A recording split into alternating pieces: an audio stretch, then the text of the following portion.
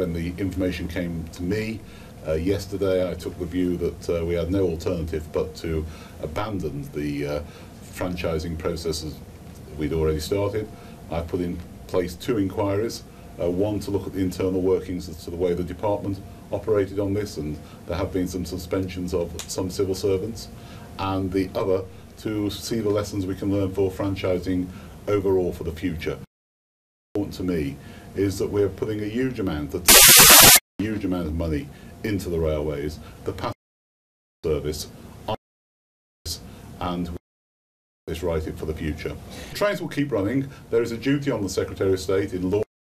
Trains keep running, so anybody who's buying tickets today for over the Christmas period, if they wanted to buy for over the Christmas period, would buy them in complete satisfaction that the train service will run. People will still be operating those trains on the West Coast. It's a very important point I want to get across. This is going to.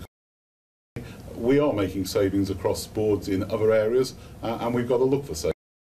We've been left with an economy that can't afford spending money as if there is no tomorrow. I'm not trying to back from the responsibilities of the department on this particular issue. Serious indeed, and that's why we have set up the I can't say that this is a great state of affairs, and I'm not going to try to do that here. What we've uncovered, we're going to put it right.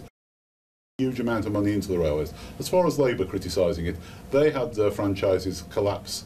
We haven't had a franchise stop the process. That is the difference. I've asked the first inquiry, which is looking at the way to report to me by the end of this month.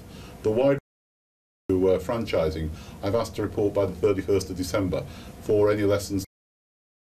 We will have this main line go through a retendering process, and that could take some time. So that will need to be done, but it needs to be done with full confidence, and that is going to take some to the industry, and that's why the 2 inquiries I've set up are very important.